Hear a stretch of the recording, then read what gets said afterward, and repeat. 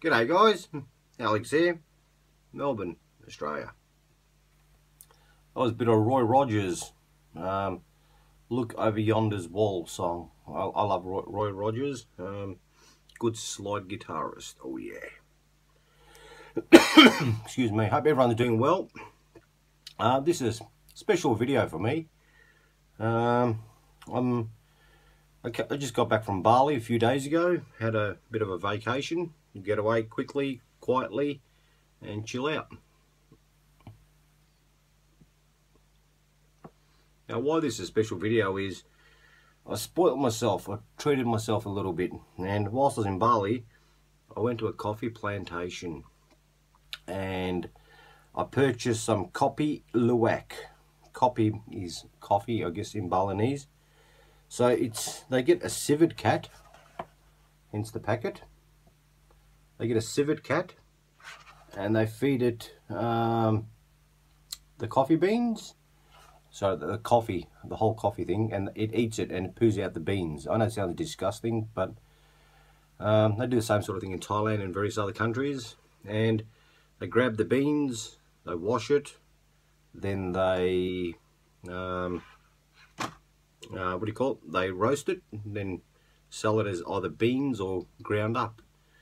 Now apparently it's the most expensive and most exotic coffee in the world. So I had some whilst I was there for the very first time. I've never had it before. Spectacular. Now I made myself a brew. I like it. Very good. I only bought a small pack because it is quite expensive.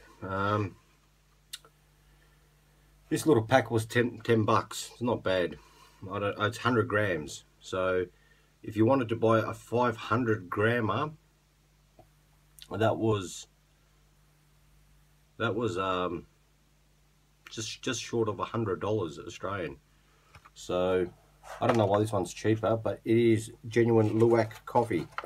Now I've taken out the coffee. It's in the kitchen, so this is just the packet. I don't know, I thought I felt something rattling in there. Oh no, it's just cardboard. Alright, cool. So, having some Luwak coffee. Oh yeah. Now apparently it sells for like $30 a cup or more here in Australia. I've never seen it, but I've heard about it. So, it is spectacular. Don't ask for flavours and what do I taste. To me it's coffee, tastes nice. I don't get unicorn farts and all that sort of shit. So, and to complement it, motherfucker went out. Anyway, excuse the language. Sorry guys, ladies.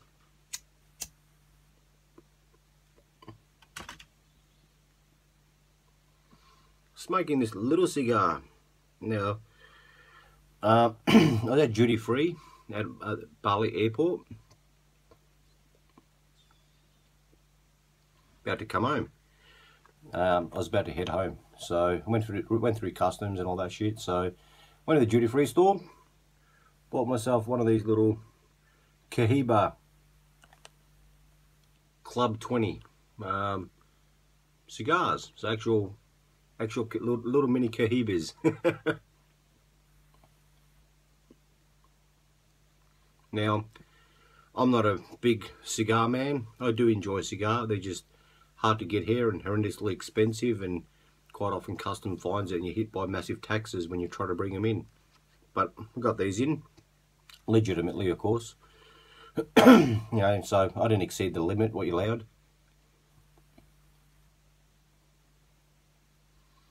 And I've only had a Cohiba once before. That was a Siglo 1, courtesy of Chris, Beers, Bikes and Pipes. So he gave me a Siglo 1 about a year ago, and that was spectacular. So I bought a packet of these. There's 20 in the pack. This is smoking my second one. I don't need a humidor because I don't think they're going to last that long. Plus it's winter here, so it's not too bad. It's not going to dry out like in the summertime.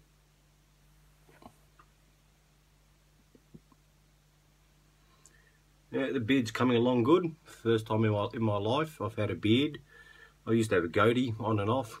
I think the longest it got was down to my chest, the goatee, but so that's years ago. So I've never had a beard. It's getting there. Yep, getting there. Hope everyone's doing well. Hope everyone had a great Easter. I mean, what a combination. A Cuban cigar, and it's a small one, but I don't want them big fat ones that take 10 hours to smoke. I don't like that. Excuse me. So, a cigar, exotic Luwak coffee. Oh yeah. Oh yeah. I love it.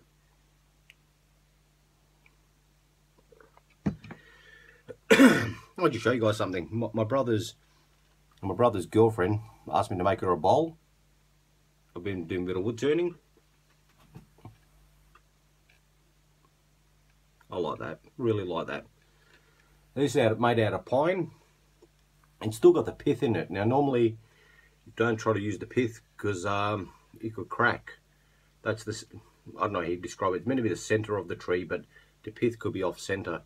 Normally they cut, and I guess if I kept turning it, and I couldn't keep turning it to take the pith out because the pith, I probably could have, but anyway. Oh no, I couldn't because it ran all the way through. That's right, it runs from end to end. So anyway, that's the bowl I made for my brother's missus. Had a crack in the wood, not my doing, it just had it. So I glued that and put a filler in there, sawdust. So anyway, I'm learning, getting better. Quite a lot of guidance from my good friend Glenn, Drop Air Woodworks, pipe nutter. So yeah, quite happy with that. I think it's beautiful. So I made that for my brother's missus. So yeah, I'm doing well. I haven't made too many videos of late, but yeah, everything's good. It's back at work and, you know, the usual crap. So yeah, thought I'll share with you guys a special treat for me. It really is. Cohiba cigar and Luwak coffee. Oh yeah. So if you're ever down Bali way or somewhere in Asia, I'm sure you can get it elsewhere.